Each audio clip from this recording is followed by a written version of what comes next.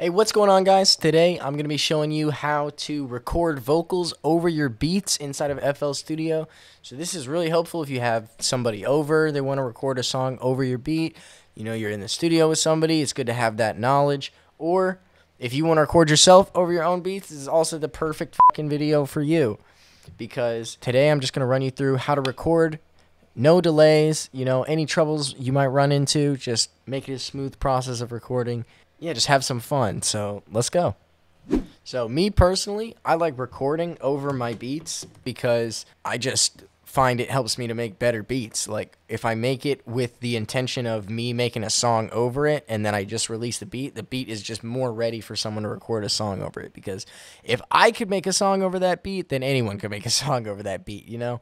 And it also kind of helps you to critique your beats a little bit more, because if you start to record a song on it, then you might realize like there actually is some things in there that are a little cluttered or it's not EQ'd properly, and you'll hear those things as soon as you start putting it in the context of a full song in your brain. To get into it, we'll basically just open up FL Studio. You obviously want to have your microphone plugged into your computer.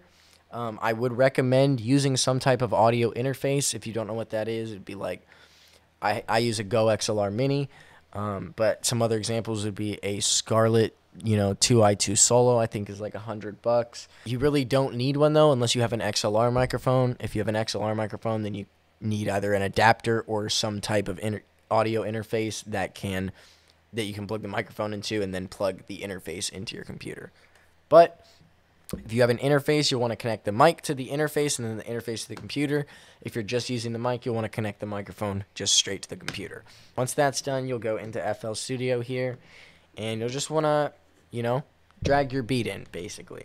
And if you don't know where to get a beat, you can go to magic.beatstars.com, and there's a great selection of beats there, all made by me.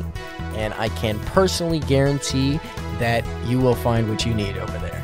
So click the first link in the description and go check that out if you're looking for beats. Anyway, we'll just go ahead and drag our beat in here. And then once you have the beat in, there's a couple things you want to do before you get set up to actually start recording. And the first thing is going to be, you want to turn off anything CPU intensive inside of your mixer channels. So if you have any plugins on that are going to be using a lot of CPU, so even these, I have limiter and a couple EQs on the master, I can turn those off just for the process of while I'm recording. It's just going to minimize that delay down to as little as possible. That way I can hear it live back into my headphones. So once you have all the plugins turned off, then you're just going to select an empty mixer channel, and at the top right here, you're just going to click this drop down and you'll choose an input. So you can see if I click input 1 right here, it's going to ask if I want to switch to external input only, and then I'll press yes. That basically just means it's only going to record the microphone and not the beat and the microphone onto this channel. If I turn this on, I can hear there is a little bit of a delay. And the reason why, in my case, is because I'm not using the audio interface setup.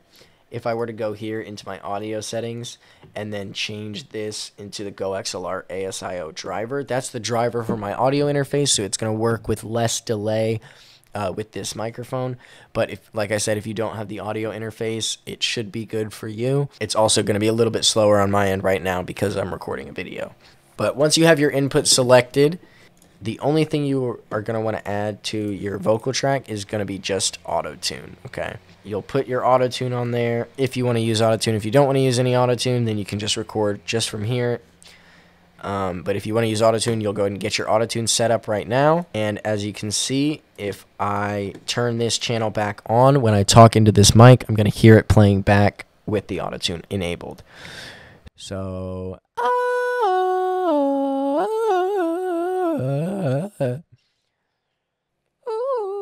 as you can see from that horrible demonstration, the auto-tune is playing back live. And so now, in order to record over my beat, what I'm going to want to do is turn this channel back on. And then I'll go into the playlist here. I'm going to press this little record button, and I can press audio into the playlist as an audio clip.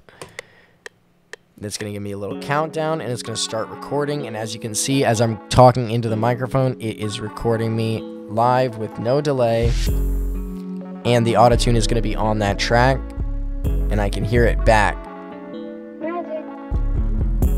And if you want to take off that little countdown, you can just go to options and then uncheck recording pre-count. And so then you'll just want to record little sections over your beat. Okay.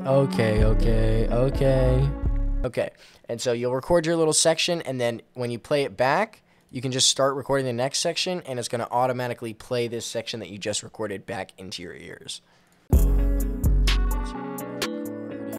And so sometimes I just normalize it if it's too quiet. Song over beat that you're recording on. Okay, now I can keep going. That's just an example of how easy it would be to record a song or record some type of flow over the beat that you just made, and it really, really helps you to critique the beat that you just made if you're a producer, or obviously just record a song over it if you're an artist or a rapper, that's what you're looking to do. But yeah, for the most part, it's pretty straightforward. If you guys do it any differently, definitely let me know in the comments below. I'd love to hear how you guys approach this. But yeah, that does it for today's video. I'm just going to go ahead and make a beat to finish this one out. And I'll see you guys in the next video tomorrow at 3 p.m. Peace out.